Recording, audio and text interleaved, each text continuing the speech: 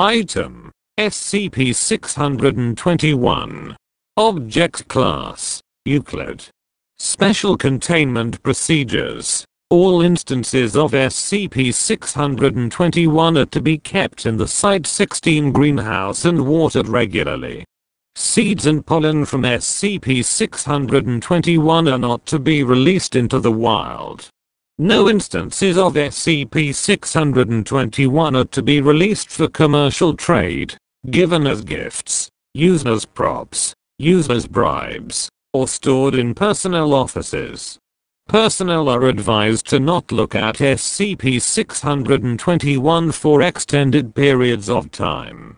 Description: SCP-621 is a series of highly invasive flowering plants, originally released by an flower shop, that have been in the Foundation's possession as of zero. These plants, mainly the plant species Didier's tulips, Tulipa jasneriana, are naturally bioluminescent, powered by water and other nutrients.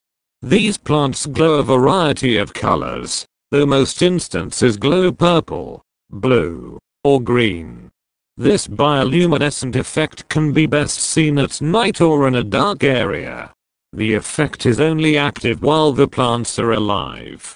SCP-621, particularly its glow, seems to have a hypnotizing effect on humans, with numerous requests by personnel to store them in their personal offices, all of which have been denied.